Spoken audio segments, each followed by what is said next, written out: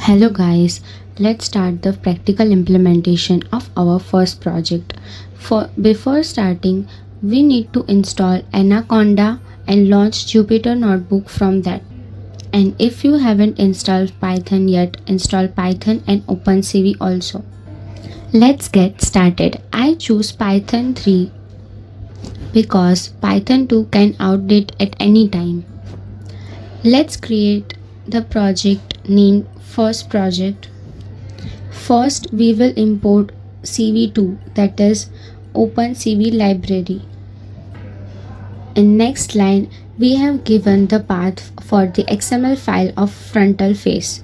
Now what are the XML files? The pre-trained data for each features is stored in the Opencv of Haar Cascade folder. After creating the face cascade, we will give the image to read. So for that imRead is used and give the path of image in it.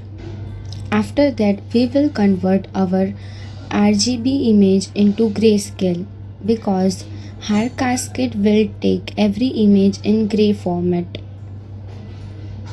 Now to detect faces means to detect objects in our image, we will use detect multiscale and give it parameters. In parameters, first option is the gray image, then second 1.1 is for the scale factor, that image will be closer than it is appearing, then the 4 is our minimum neighbors. Now to make rectangle around our face, we will use for loop for the x, y and width height in the faces.